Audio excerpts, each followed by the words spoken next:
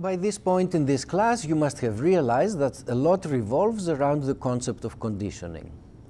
Conditional expectations play a central role. For this reason, it is useful to revisit this concept and view it in a more abstract manner.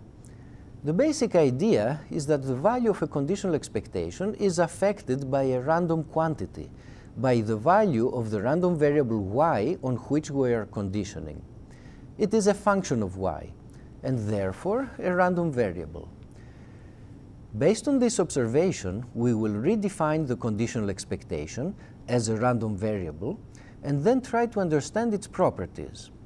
In particular, we will develop a formula for the expected value of the conditional expectation. This will be what is known as the law of iterated expectations.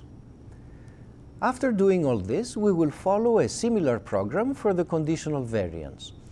Once more, we will see that it can be viewed as a random variable, and then we will relate its expected value with the unconditional variance. This will be the so-called law of total variance. As an illustration of the tools we are introducing in this lecture, we will consider various examples that will hopefully clarify the concepts involved. Our final and most important example will involve the sum of a random number of independent random variables. The setting here is more challenging than the case where we add a fixed number of random variables.